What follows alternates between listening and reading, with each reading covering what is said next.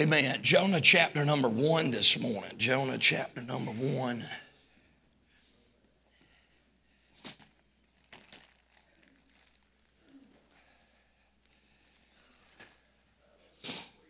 Jonah chapter number 1.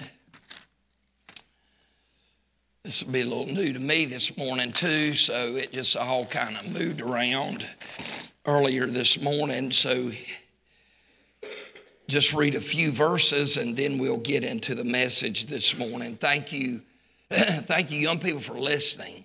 And it's one thing to preach, but if somebody's not listening and paying attention, it doesn't do as much. And so I thank you for you young people being attentive to the preaching and all the things the church has done. What a blessing. I guess I should have said it last night, but I'm sorry. I'm not really trying not to be thankful. I'm very thankful, but when I get in this preaching mode where I'm at right now, I just don't want nothing to detour me off from what I'm about to say.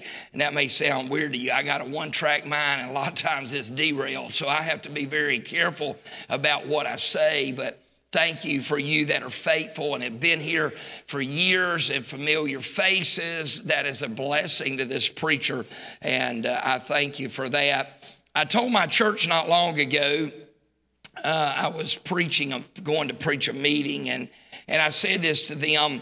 I'm very grateful for the church and what the church does to develop me. And that may sound weird to you, but you are who you are. A lot of it is because of the church where you attend. They help to develop you, and God uses different people. And see, I get to preach in our church, and I can shoot the duds and pick out the better ones of the duds that I shoot to go out and preach them again. But what's been bad this week, and I'm not saying that they weren't duds, but there's several I had never shot before. This is supposed to be one of them.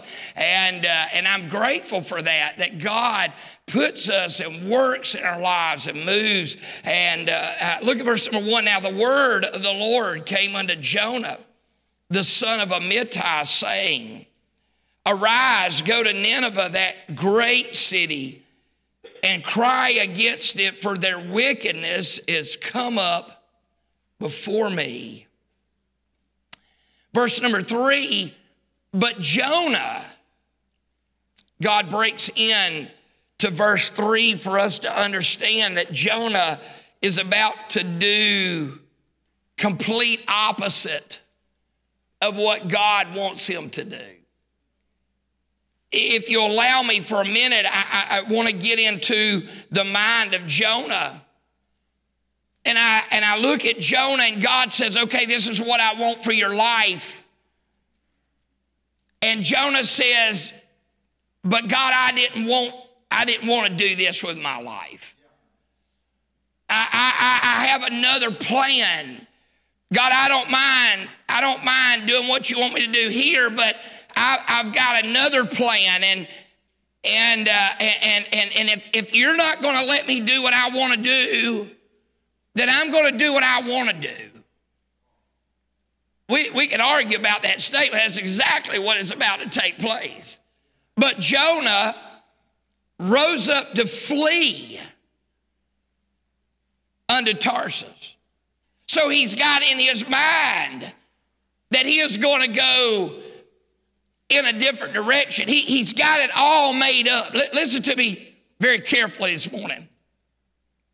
If you're saved, God has a plan for your life. He's got a plan for your life. I don't know what that plan is. Matter of fact, I'm 50 years old, and it's still unfolding in my life today. But if you're not careful, you'll let your feelings, you'll let what you think you want get in the way of the will of God for your life. And you'll flee unto Tarshish. Notice what happened. I may be completely wrong, and you guys have been here a long time. You can help me with this. I don't believe he intended to really flee from the presence of God. I think he wanted to get away from where God was going to send him and wanted God to show up wherever he ended up at. It seems that so many times that people make decisions and their decisions are made they didn't intend to get out of church. They just didn't want to go that far. And he fled from the presence of the Lord and went down to Joppa. And he found a ship going to Tarshish. Notice the next three words. Y'all remember Tuesday morning? So he paid the fare. I preached Tuesday morning on buy the truth and sell it not, just for you to know you're going to purchase some things in your life whether you like it or not. You can purchase truth. You can purchase the will of God. You can purchase the plan of God, or you can purchase the fare.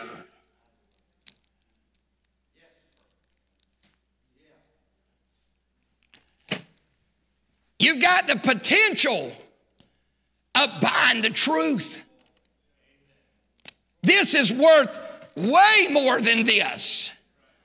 Oh, this morning, if somehow a young man would recognize that what you have this morning is worth way more than this.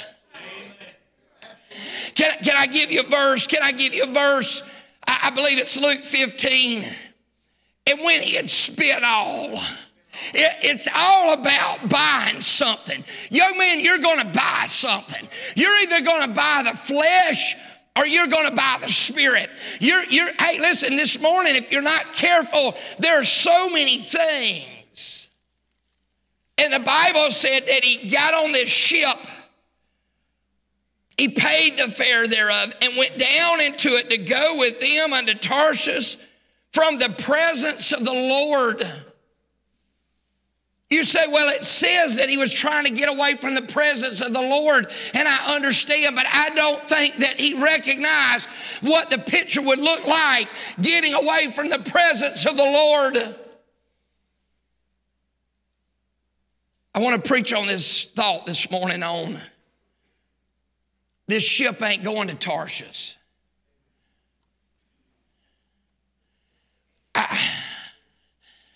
I think we fail to understand that when he got on, he had in his mind, Brother Leto, where he was going. But this ship don't go to Tarshish.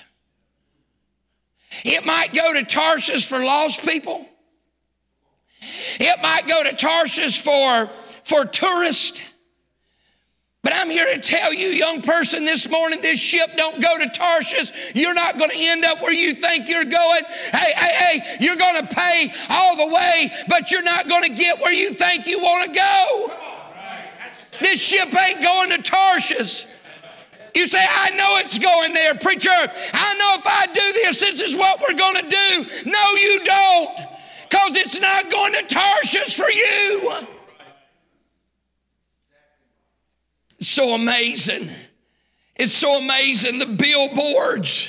It's so amazing, the advertisement of the world that says this goes to Tarshish.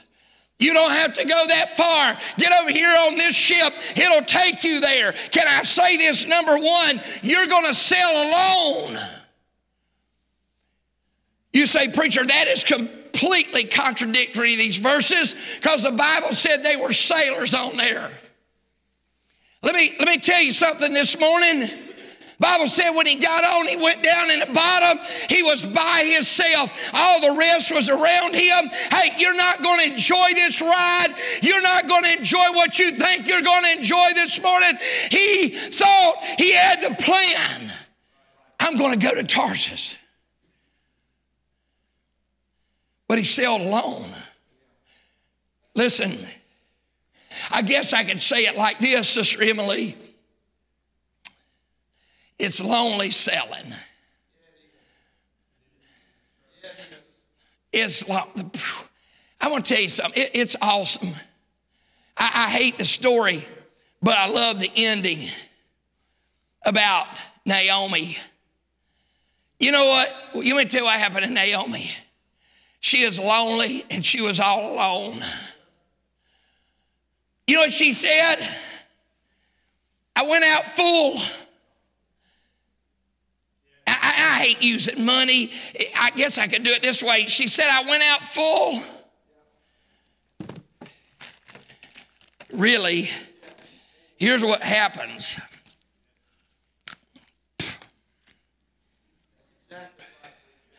It's that too. You're going to spit it. Here's what she said. This is what I came back with. I bit all the way to the end, but there's an end to the. Hey, young people, listen to me this morning. There's an end to this thing.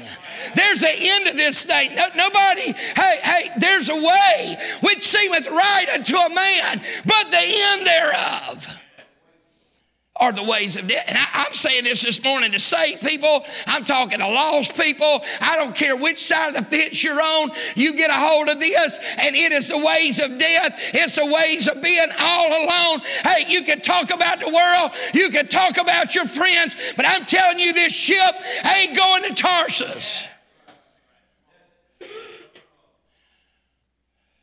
I thought about saying this morning, I ain't buying it. I ain't buying it. I ain't buying it. You ain't going where you say you're going. I ain't buying it. Oh, no, I ain't buying it. I ain't in. I don't want none of it because this is what you end up with. There's nothing harder. I wish I had a pair of scissors this morning. Let me tell you something that's terrible. I think one of you ladies testified about it this morning. Ain't nothing worse than spending the rest of your life, young people, trying to get right with God and stand up. You know how many, I've been in church, the same church for 47 years. There's nothing worse. See, y'all don't understand. I think there's a part of this that we don't really generate as well. It's one thing for a person to get saved today that drank liquor and smoked dope and come off the street. And he hurts and he's got pains of doing things wrong. But here's what we know, Brother Berner. More than likely, they didn't know. I got men in my church that are great men of God. And honestly, and this sounds crazy, they got saved at 21 years of age. And they didn't even know what a manger scene was. They didn't know anything about what I know, what you knew. I'll tell you something, guys. You listen to me real well. You get on this ship right here, and if you get right with God, and that's a big if, this is what your testimony is going to look like. Listen, I'm not against people getting right with God. Please don't. But I'm not preaching right this second. I'm trying to preach to people right here. There's nothing worse than you standing up one day, young man, and saying, I went to Calvary Christian school. I went to Calvary Baptist Church. I heard the right preacher. Young people, listen to the preacher. I didn't listen to, you know how many times I've heard that? You know what they say? They're saying, here's what they're saying. Empty packages. Y'all, honestly, do y'all want one of these to take home? You know why? No value. This ship ain't going to Tarshish. I know it says it is, and I know the sign says it is, and I know the sign says it's going to take you to the far country. I know what it says. But when it's spent all, y'all, have you just dreamed your whole life of that? Any of y'all ever, just sat up at night and thought, I want an empty wrapper? Is it not amazing if you're not careful this morning? The devil will sell you a false bill of goods. Well, my mom and daddy and my preacher and everybody, and they're trying to hold me back from having fun, and they won't let me get on this ship. I'm telling you, this ship ain't going to Tarshish. You're sailing alone. Let me tell you how you know you're selling alone. I don't know if I'll get much past this one. Let me tell you how you know you're selling alone, young lady. When you can't take your preacher with you. I got to think about that this morning. I got to thinking about, hey, the prodigal son went to the far country and he couldn't take his daddy with him. Hey, let me just stop and say this. It ain't going to Tarshish if your mom and daddy can't ride. It ain't going to Tarshish if your preacher can't ride. It ain't going to Tarshish if your teacher can't. I'm talking about those spiritual people in your life. It ain't going where you think it's going to go. He went all by himself. He's alone. Not only is he alone, but he thought that he was choosing where he wanted to go. The prodigal son thought he was choosing where he wanted to go. Naomi thought that they were choosing the way they wanted to go. But the truth of the matter is, that ship wasn't going to Tarshish. We can argue all day. You say, well, that ship went on to Tarshish. Yeah, but you forget there was one less passenger. There was one less. I didn't say the world don't do its thing. I didn't say the world don't stay on its course. I'm saying you are not going to Tarshish. Ain't gonna happen. I could tell you about going. I can tell you about preaching in the jail on a Sunday. I probably told y'all this, but it worked so well. It was a Sunday afternoon. I was preaching, and it was a lockdown set of pods, and one would let in, and I would preach, and then they would take them back and then bring another section. This young man met me, and he said to me, he said, I want to talk to you this morning or this afternoon. I said, okay. So we got done. They all went back to their dorm except for this young man. And he began to tell me one of the most horrific stories I've ever heard in my life. He began to tell me how he was raised in an independent fundamental Baptist home. His mom and daddy were missionaries. And they came home. Sister Casper Zach, he thought he met some girl. I don't even know how he met her, probably social media, but I don't know. He thought he could go over there and have some worldly pleasure. He thought that the ship was going to take him to Tarshish. And nobody was going to know. He went back home, another state away. And they caught him. And she was a minor. And there he sat in a jail cell, his life completely ruined. Because he thought that ship was going to Tarshish. He thought he was going to do what he wanted. He was going to enjoy the pleasure of sin for a season. And there that young man sat in that jail that day. Can I say this just for the record and for anybody watching? I didn't laugh. I didn't think it was funny. I hurt. I saw a young man that probably had so much potential. Listen, young people, we don't sit in our offices and laugh about people that ruin their life. I tell you what we do. We try our best to figure out how we can help the next one not to do it. That's what we do. I don't have any pleasure in people ruining their lives. I'm trying to get them back. I like to hear them stand up and tell this part of their story because they got right with God. But I'm here to tell you, it breaks my heart because there's some young people in here, you don't have to have it like this. It ain't going to Tarshish. It's not going where you think it's going. You're not going to be as happy. Hey, listen, the band is not going to be playing like it was when you got on the boat. All the advertising signs are down now. You're on the boat now. I got a message I've been working on Jonah jump.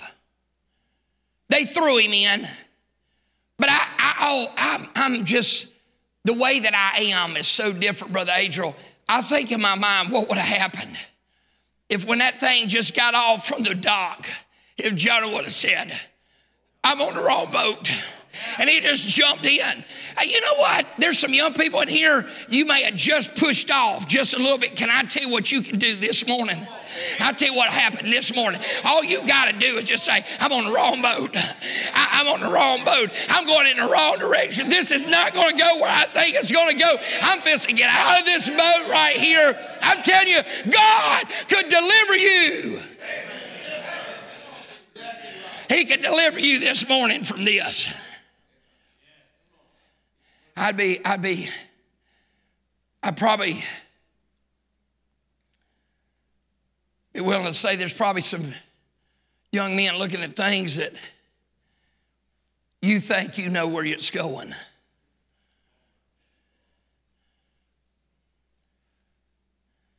There's some young ladies that's talking to young men. You think you know where it's going. You say it couldn't happen here. It may not be, but more than likely it's going to. I'm just trying to help you this morning to tell you this ship ain't going to Tarshish.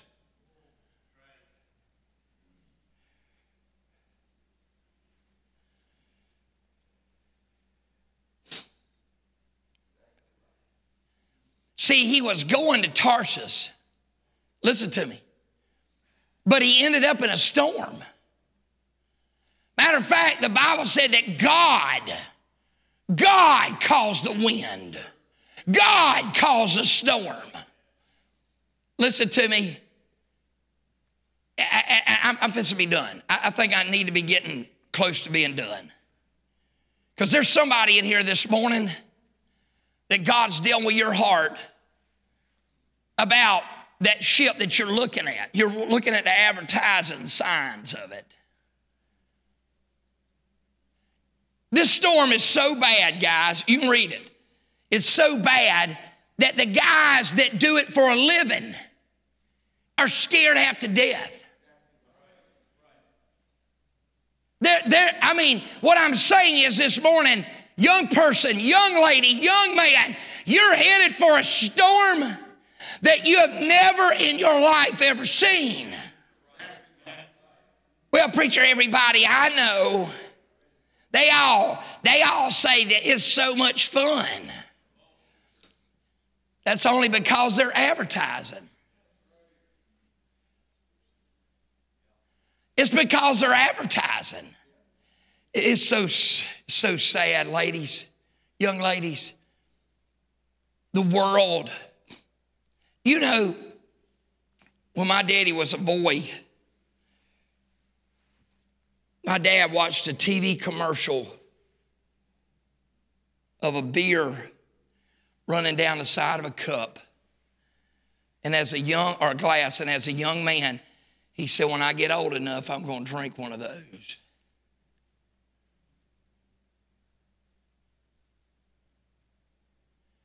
And my dad almost ruined our whole family over an advertisement to Tarshish.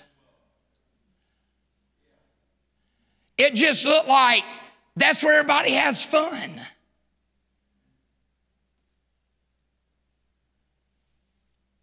This ship ain't going to Tarshish. And the one that you're in, it ain't going there either. Listen, the way of the transgressor is hard. It's always been hard. It'll always be hard, and it is not going. Brother Adriel, if you'll come play, I believe I'm done. Because I believe that somebody this morning, God, if you didn't hear nothing else, just don't forget this. This ship ain't going to Tarshish. It ain't going to Tarshish. It ain't going to go there. It ain't going there, young lady. It ain't going where you think it's going to go. Well, preacher, I know what I'm doing. I'm older. I'm stronger. I know. I'm telling you, the devil is tricking you and has tricked you. And you might be in something this morning you don't want anybody to even know. Can I tell you what you can do? Jump.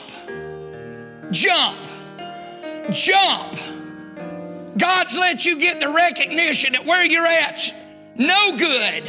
Jump. Get out of that boat. Swim back to shore. Get some help this morning.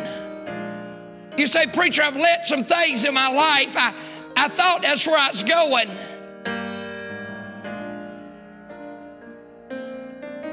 This ship ain't going to Tarshish. It ain't going there.